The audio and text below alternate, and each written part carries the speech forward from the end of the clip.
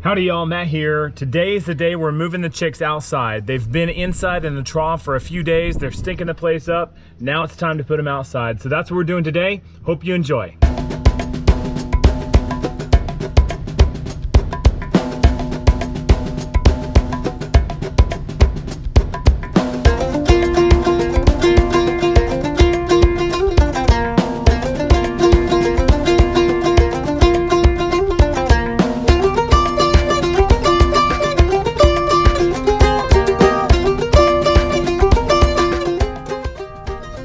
We're about ready to throw some chicks in here. So I got their heat lamp set up right over here, and I'm gonna put another one over in this corner as well.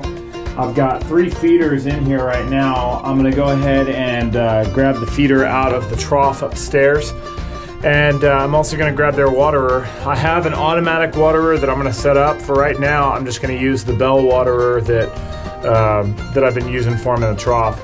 They're going through that pretty quickly though, so I want to make sure I have an automatic waterer so that they don't run dry. We want to make sure that they have plenty of clean, fresh water, plenty of food, so that's what we're going to do. I've got all my little helpers here. Yeah. And we're going to pick them up, put them in this bucket here, and then take them outside. 3, 4, upside down.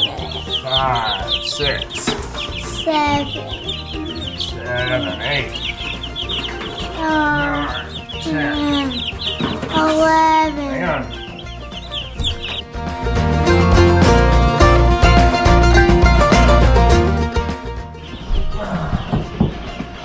Good job, guys. Come on.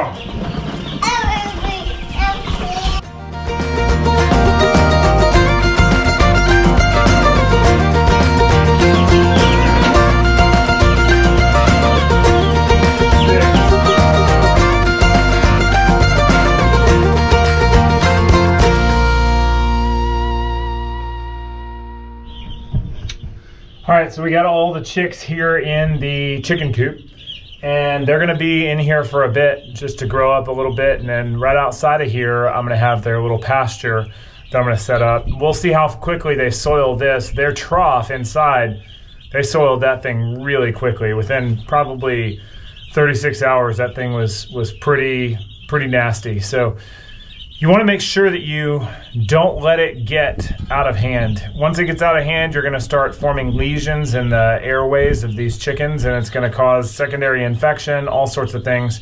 To keep the birds healthy, keep their ground healthy. Do not let it get to an unsanitary state.